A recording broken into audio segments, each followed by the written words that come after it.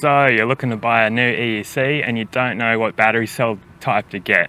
So this is the exact predicament I found myself in when I was pre-ordering my Lynx. And there's a lot of discussion right now.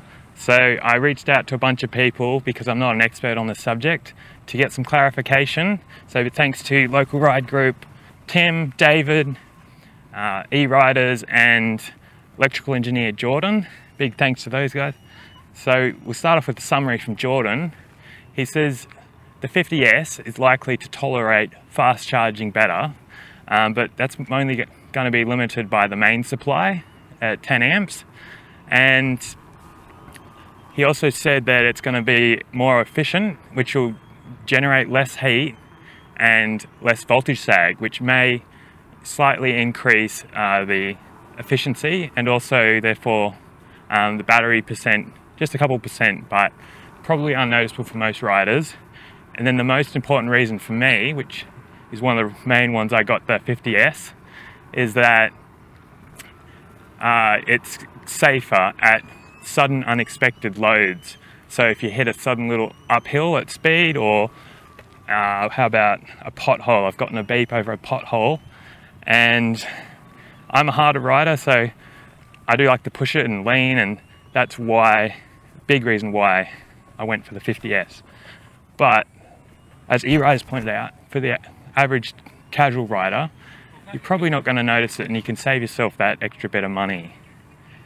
So this is a bit more of a complex topic, so I'm going to pull up over here so we can have a bit of a longer chat. What's up everyone, I'm Jono, and I started by asking Jordan a bunch of questions. Some of them were not too informed. I'm not an expert on this subject, so that's why it's great to get a perspective from an electrical engineer.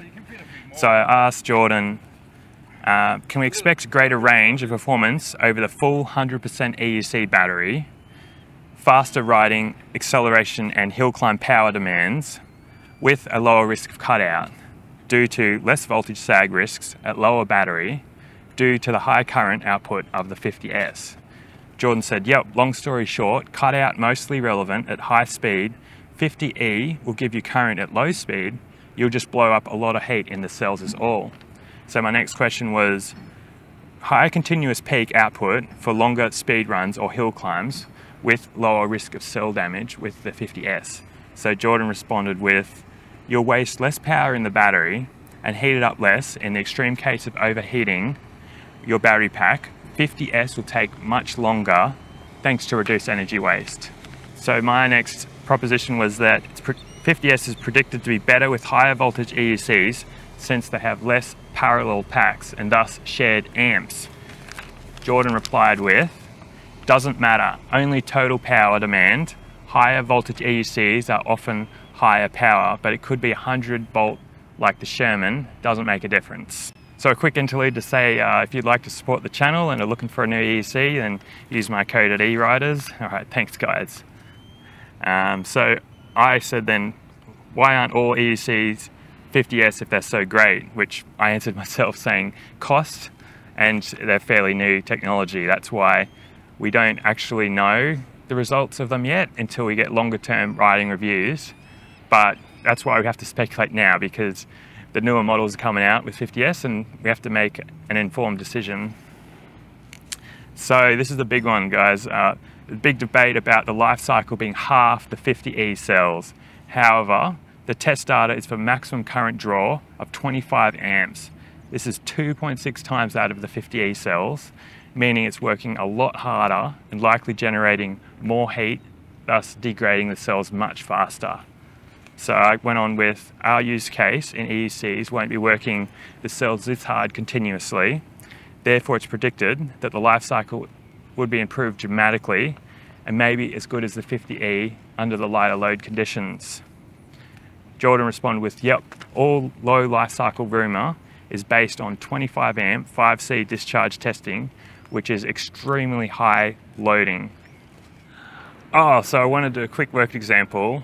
We're expecting about 600 life cycles of the 50S based on this graph, and that's not ruined after that. It's 82% capacity at that point. Still pretty good. And if we just run the rough numbers, 70 Ks per charge, that's giving 42,000 kilometers of range before even that 82% degradation of the cell. So honestly, it doesn't look like anything to worry about. All right, back to the chat. So for the full transcript, I'm going to be posting that on the Electric Unicycle forum. I'll put the link down below for you guys. Finally, Jordan says, it's not a huge difference, but given the choice, 50S is better than 50E basically. And most people buying the Lynxes are probably best for the best types, which, yeah, and if you're riding to the limit, then you want that extra little bit of safety margin. So that should clear things up somewhat, and I hope you enjoyed this first episode of my new season of videos. And yeah, you guessed it, it's going to be all about the Lifecycle Lynx. I got a huge list of ideas, so yeah, stay tuned for that. I'm excited. Cheers everyone, and I'll catch you next time.